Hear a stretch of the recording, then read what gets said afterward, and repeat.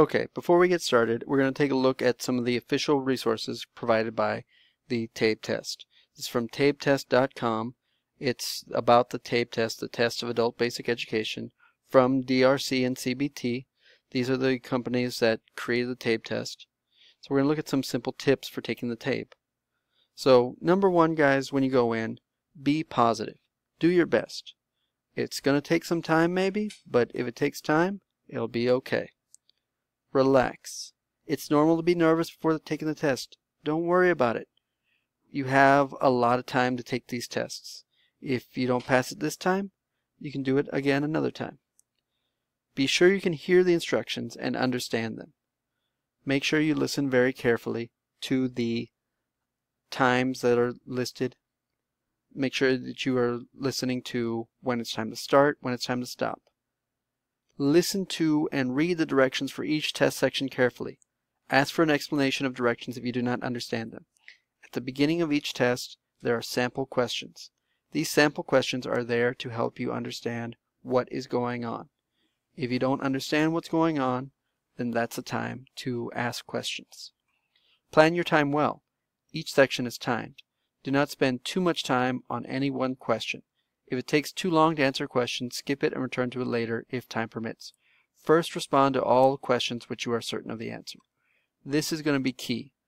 The TABE test is timed, but you do not lose any points for having questions unanswered, and you do not lose any points for guessing. So it's better to guess your answers. So answer all the questions you can. If you know the answer, great. If you don't, skip it. Guess an answer and just make sure to come back to it. Before answering a question, make sure you know what is being asked.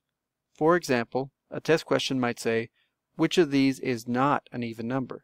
If you read the question too quickly, you may miss the word not and answer incorrectly. A lot of these questions are going to have trap answers. Make sure that you take your time in reading them, especially if they seem a little bit too easy. Do not read into the question something that is not there. There are no trick questions in the TABE. This is a lie. There are a ton of trap answers, but don't let them fool you. You want to read the question exactly what is being asked. When marking your answers on a separate answer sheet, make sure you mark the circle that goes with the answer you choose. Be sure to fill in the answer circles neatly and completely. Carelessness can cause you to get a low score. If you realize you've been marking your answers in the wrong place, let us know immediately. We might give you some time to change your answers. Trust your instincts. If you know a lot about a subject, the first answer you select will probably be the best. When rechecking, change an answer only when you're sure the first answer choice was wrong. This part right here, guys, is very, very true. My students who go back, 9 times out of 10, when they change their answers, their first answer choice was the correct answer. If you're not sure how to answer a question, rule out answer choices that you know are incorrect, then mark your best guess. Remember that the score you receive on the TABE is only one way to measure your skills. TABE will show the skills you have now and those you need to learn. You cannot fail on the TABE. Alright, so that's the idea behind the TABE test. Hopefully that you've gained some simple skill tips right there. Thank you.